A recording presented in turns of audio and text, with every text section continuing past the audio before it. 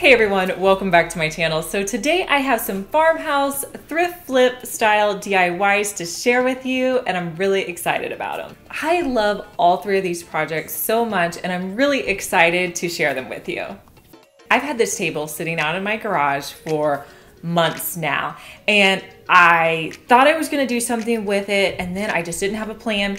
The other day I was out there looking through what kind of decor I had, and I was like, I have a great idea for this. So I asked my husband, I'm like, can you remove the top of this table for me? So he unscrewed the legs and, used his magic to take off all the pieces. So I was just left with the top of this table.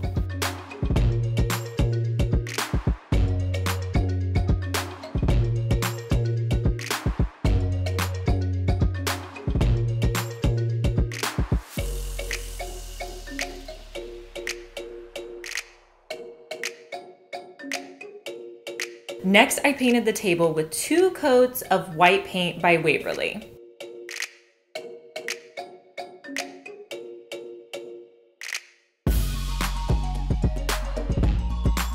I wanted this to be very farmhouse and very distressed. So what I did was I actually did 2 different kinds of distressing. I did wet distressing where I just get a damp rag and I pull off the paint. And this is a really easy technique to use. Just kind of rub at the paint until it comes off and it gives you the look that you want. And I also sometimes use a sanding block and I'll just pull the paint off that way. So either way works.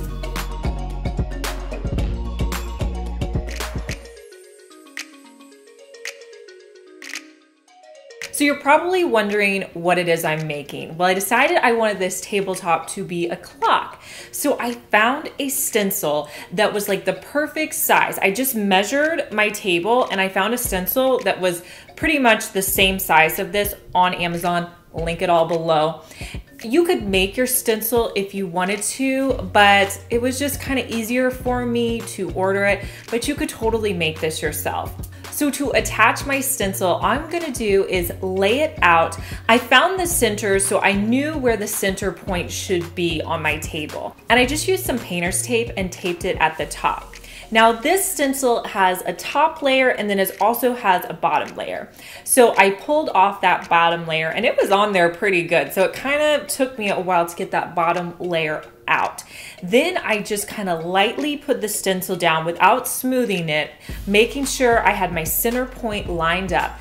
Once I did that, then I just smoothed the stencil down like you would if you were using a piece, from Cricut or anything.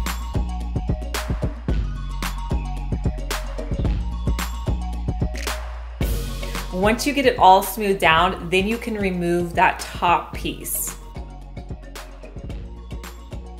Can you guys believe how perfect this stencil fits this table? Like, I just thought it was awesome. The next step was I had my husband just drill a hole into the center of the table so that I could fit my clock kit in there.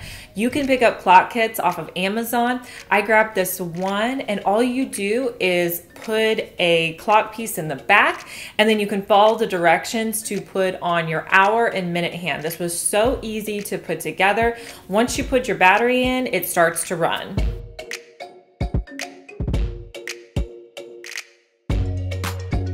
And then I decided to hang this up in my front room right next to my girls' piano. And I think it looked so great for a table that was just sitting out there that I had no idea what I was gonna do with. And now I have this awesome clock.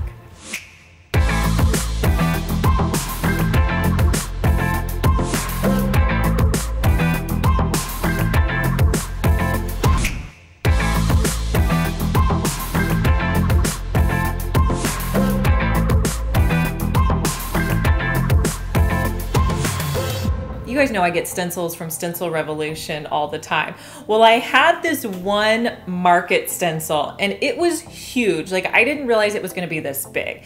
And of course I couldn't find any wood in my garage for this sign.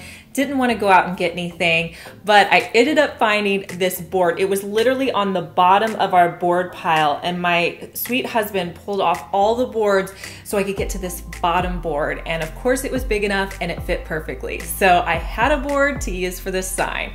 So with this board, all I did, it was kind of beat up, but that was okay because I wanted it to look a little rustic. So I just sanded it down so there wasn't any like wood pieces sticking up off of this board. I wanted the appearance of a stained look, so I'm gonna use the Vintage Effects wash paint. All you have to do is brush it on and then just wipe it away. It works just like a stain, but it's a paint form, so it's not as messy and it's going to dry a lot quicker. I buy mine on Amazon. That's the only place I've been able to find it. I will definitely link it below for you. I will also link anything I'm wearing or any other products that I mentioned down below. Next, I'm gonna put my stencil on my board, and I'm not going to center it because when I am going to display this, I want some florals and plants to be at the bottom. So I'm actually going to move it up a bit so that my words aren't gonna be covered by what I put at the bottom. So from there, I'm just gonna use one coat of Waverly and fill in this entire stencil.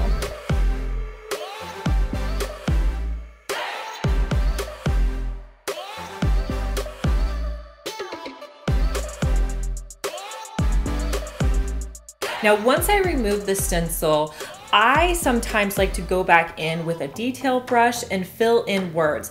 I didn't do that with the top words, but I felt like with the bottom words, they kind of got lost. So I just went in and filled it in. This is personal preference. I know some people have told me they like the look of the broken letters. I like it on the top with the font we have here, but with the cursive, I wanted it more filled in. From the wood pile that we pulled out, I found a couple pieces of trim and I just had my husband cut them down so that they would fit around my sign. Next, I just painted both sides of them with 2 coats of Waverly white chalk paint.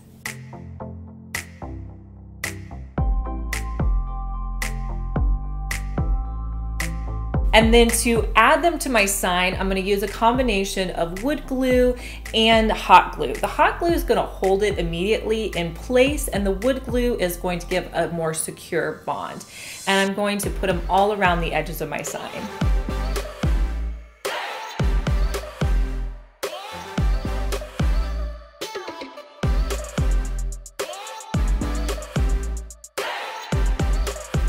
And would you guys believe that that scrap wood piece now is this beautiful sign that I can put out in my hallway?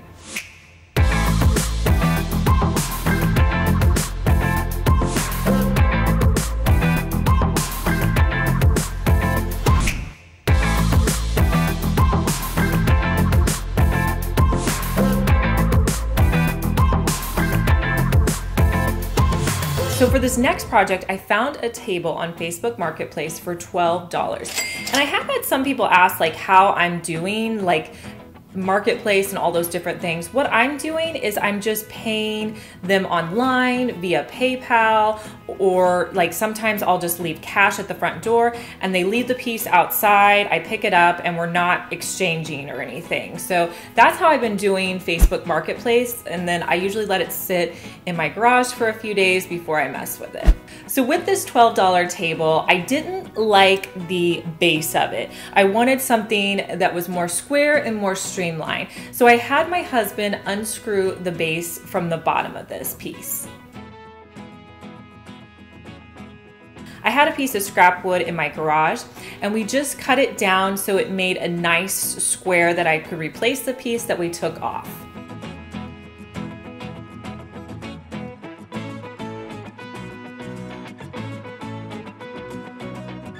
Next, we screwed in the board.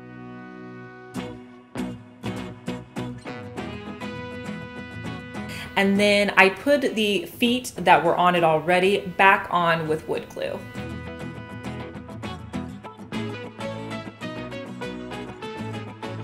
the top of this table had like a really cool pattern to it, and I wanted to stay with that because I thought it was really cool. So I decided to paint a geometric pattern on the top of the table. So I'm just going to be following along with those lines on this table, and it took me a while to put the painter's tape on there, but if you just go slow, cut your tape as you go, I think you can do it and it looks nice.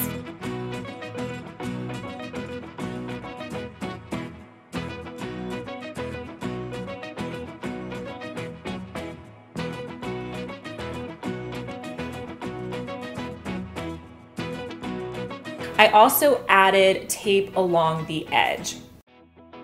I'm going to be painting it with 2 coats of a gray paint, and I'll let that completely dry.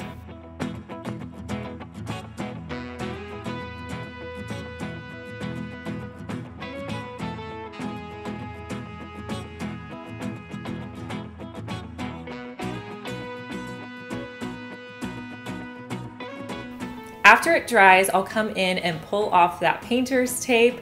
I don't let the painter's tape sit on for very long. As soon as it's dry, I go ahead and remove it. Now on the base, I wanted to wet distress a little bit, so that means I'm just going to take a wet rag and pull off the paint. And for $12, I have this really fun new table.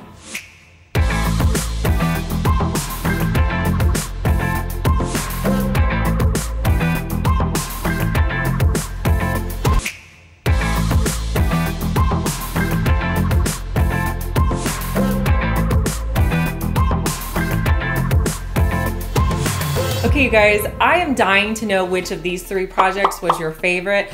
I love all of them, so it's really hard for me to pick just one. Let me know in the comments. If you're new here, make sure that you subscribe. I post 2 DIYs each week.